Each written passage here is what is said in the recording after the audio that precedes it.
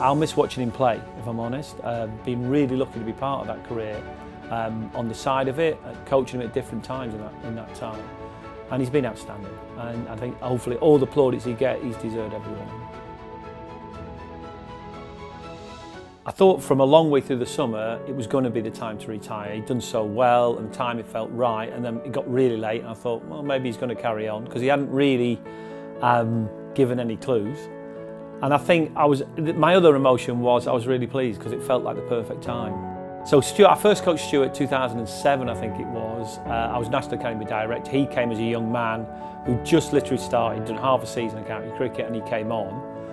And fresh-faced, raw action, and immediately you watched him.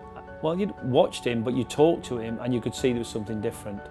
And I think he played finals day that year as a youngster for Leicester. And you just watched him and thought, you know, he's not scared. He wants to play, he wants to compete. And I think as his career's gone on more and more, he's never shied away from a contest. Well, I think it was probably in New Zealand when we played Jimmy and Brodie together.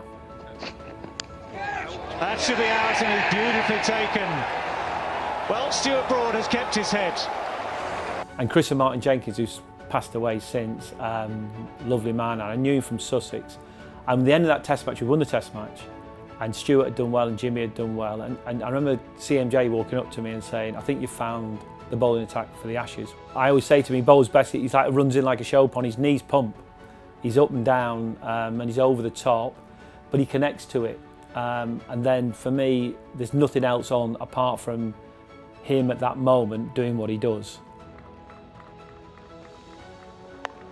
Oh, can you believe it?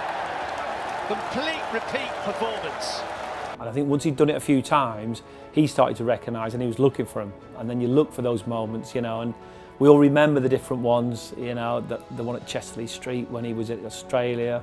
I was driving the car then listening to that, and you could feel it coming out of the radio. You know, this guy's on here, you know, and he's going to do something special, and he did. A bit of swing, and he's taken it, yes! Caught at short extra cover, this is incredible!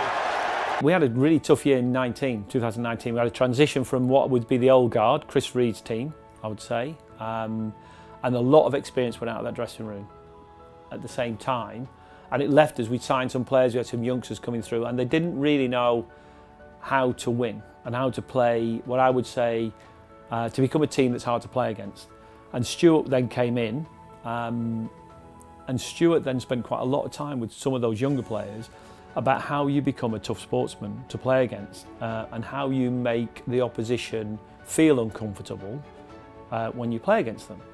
And that to me is an art. You know, things England have done in this Test match series, the way England play makes it uncomfortable to play against because of their aggression.